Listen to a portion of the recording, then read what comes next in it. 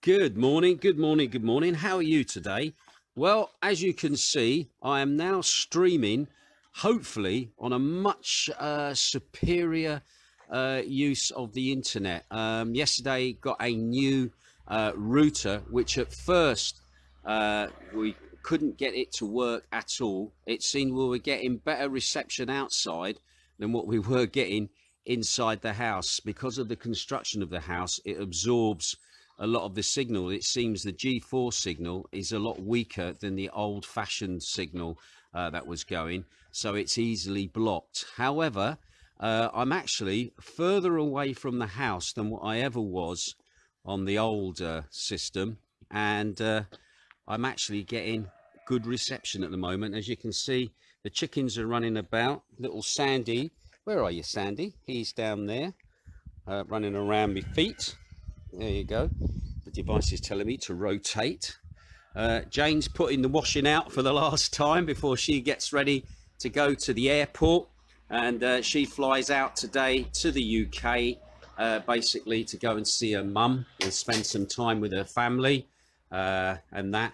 And basically I'm here on my own with Mr. Boots, still there in that chair, the chickens and the sunshine. Don't forget the sunshine. All right, absolutely fantastic. And right, I think the quality of this is looking really, really good. So if anybody who's watching online at the moment just wants to comment on the quality, I don't know what sort of feed you're getting, but I'm feeling very positive at the moment. Anyway, let's have a look at the news for today, the 27th of October 2020. Just to say, the COVID figures at the moment, they are dropping, I've got to say that. However, we are getting more increases in the north of the country. 719 new cases on Monday.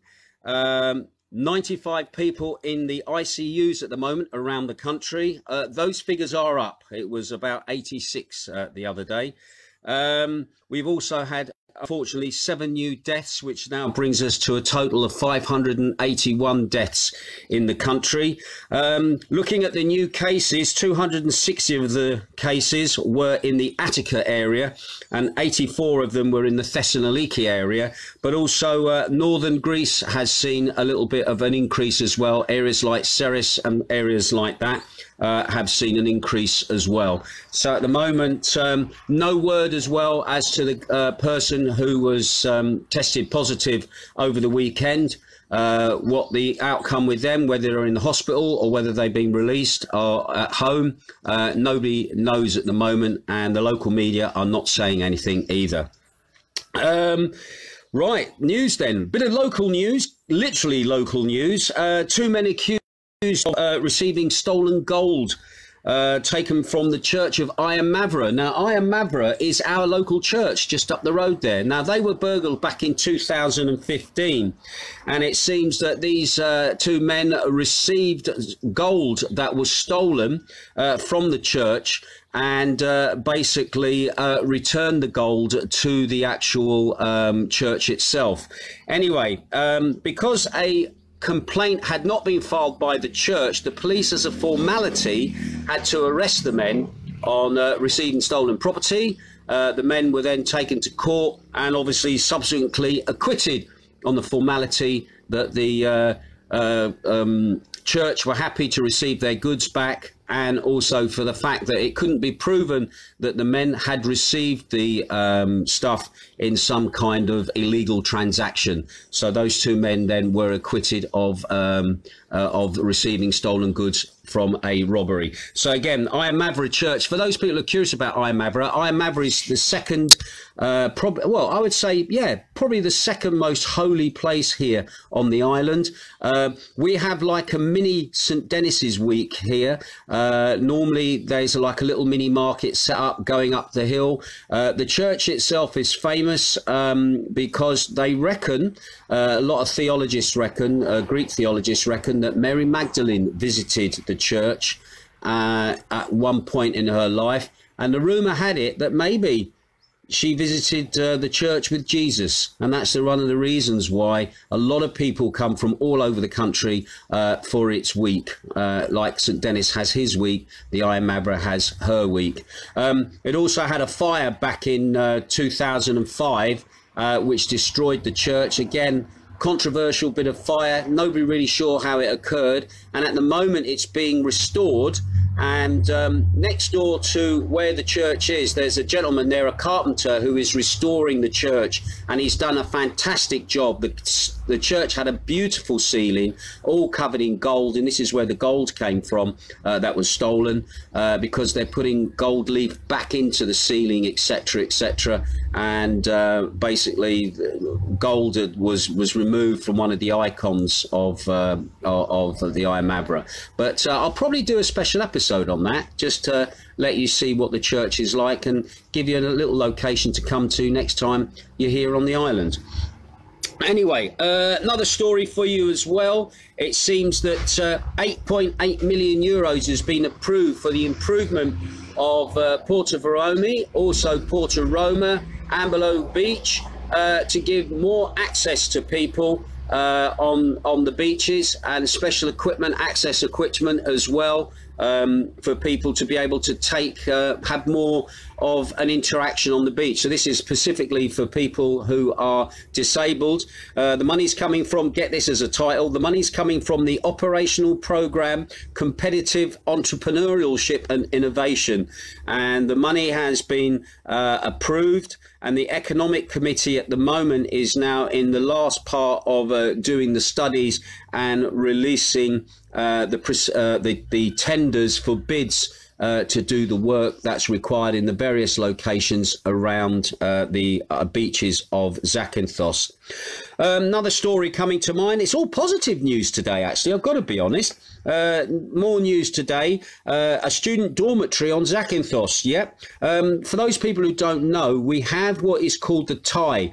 Now, the TIE is affiliated to the Ionian University, and basically students come here to learn about things like green issues and also tourism, etc. And the TIE has only been running for about the past, I think it's been running for about 5 or 6 years now. Brand new building, lovely, lovely place, and it's getting a good reputation, and it's now seconded to the Ionian University. One of the problems is a lot of students from Greece come here to obviously learn and do courses, and they don't have anywhere to stay. So basically, yesterday, the director of the university, I haven't got his surname now. I've got Andreas down. I forgot to write down his surname. Oh, silly me. Anyway, he was here yesterday doing a meeting, talking about the plans to build a dormitory for students coming, to make life easier for them when they come to do their studies. He was also talking about the focus of the university as well, and funding, he says, is achievable. Funding is probably there. However, the focus is on the university and the students. And also remember that the university has also locations in Kefalonia, Ithaca and Corfu as well, which is where the main university is located. So he says the money is there. However, they are exploring ways of obviously and also exploring buying land as well here on the island, where they would like to build this dormitory, which again I think is an absolute positive. Right, okay, 28th of October in Greece is a very, very important day. It's known as OXI Day or No Day, and basically it celebrates the fallen heroes of Greece.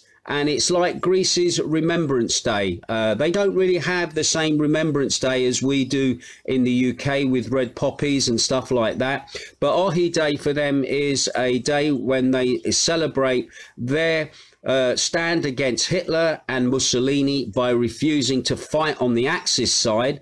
And this heralded basically the invasion by first the Italian troops, who then had a right bloody nose from the Greeks, and then obviously the Germans then came in to finish the job. In fact, basically, OXI Day, the invasion of Greece basically slowed down the invasion of the Soviet Union. And even Stalin said that the Greeks actually bought them time because they had a feeling that something was up. And basically, Hitler was a bit annoyed at Mussolini that he went into Greece against his better judgment, and Germans had to come and help them out, basically. And this then delayed his plans for the invasions of Russia because they were busy fighting in Greece. Also, it was when Churchill also said that the Greeks fought like lions. Again, and it was the first real land victory of the Second World War as well. So the Greeks take a great pride in OXI Day. So normally we'd be having parades through the middle of the town with the military and also with the school kids and the Boy Scouts and everybody else.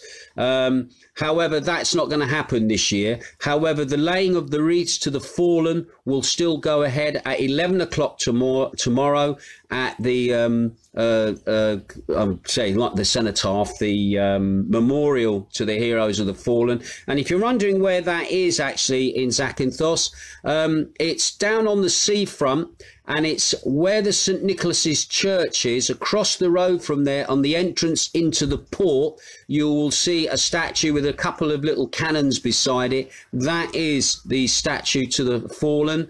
And their school children will lay wreaths along with the mayor and dignitaries from the municipality, and the regional director will lay wreaths as well to the fallen. And also the Zakynthos Philharmonic will also be playing music as well around there. And that's really the big thing that people can go to. There is also a church service at the Metropolitan Cathedral.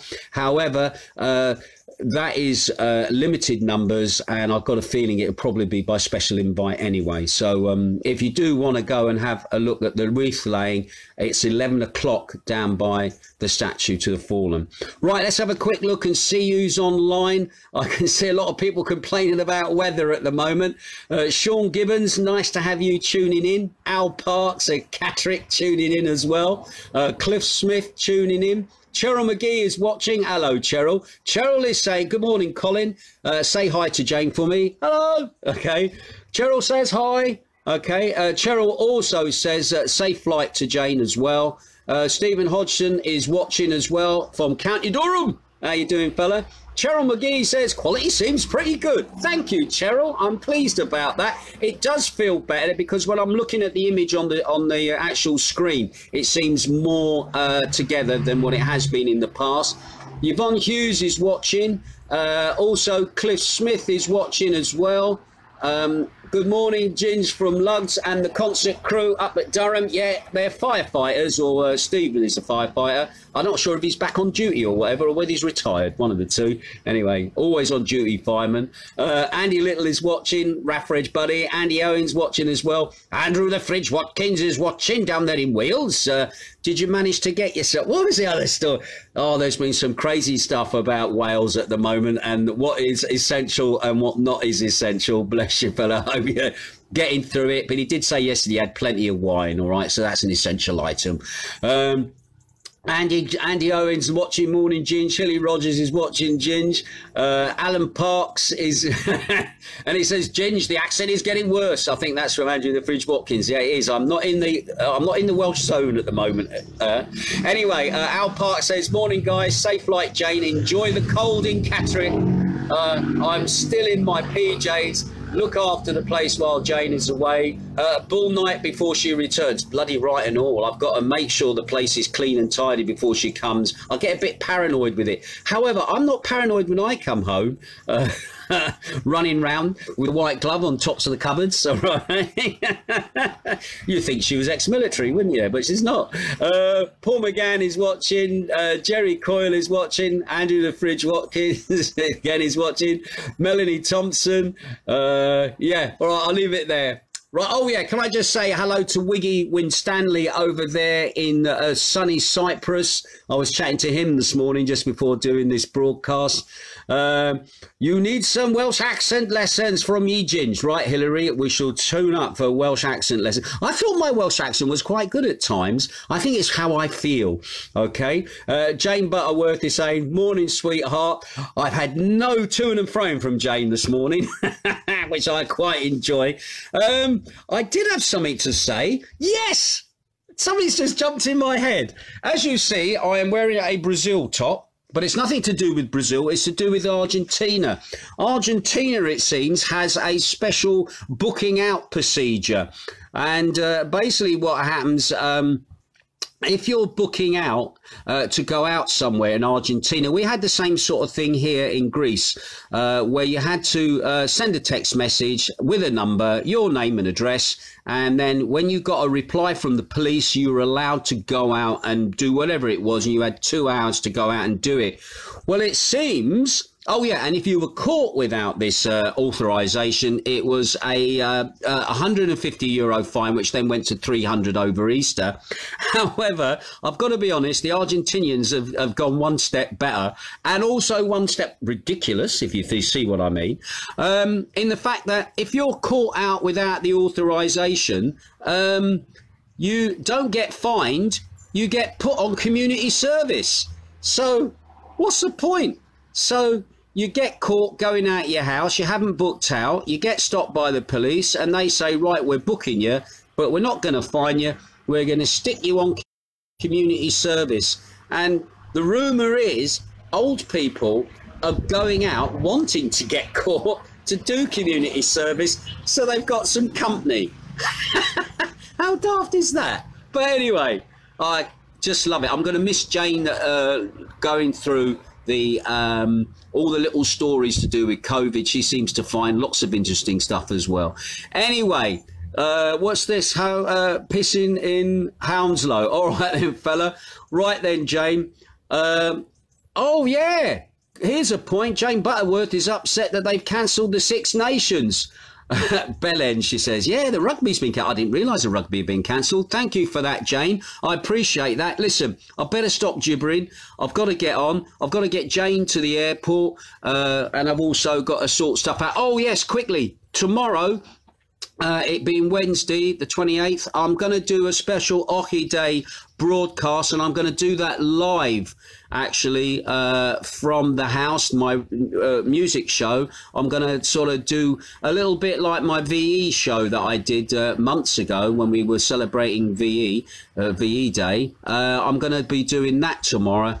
So all you ex-Raffridge gunners, if you can tune in live, drop me your requests, etc., your dedications. So I'm going to be broadcasting that from the house here live. I might just do a broadcast from in town tomorrow from 34 I'll probably go down 11 o'clock, see the fallen wreath laying, and then give you a quick report after that as well. All right. Anyway, I'll let you guys get on. You have a great day, whatever you're doing, wherever you are in the world, and I will see you later. And also, I shall rush to the airport now and take Jane there to get home and see her mum. Anyway, catch you later. Be good. Ta-ra.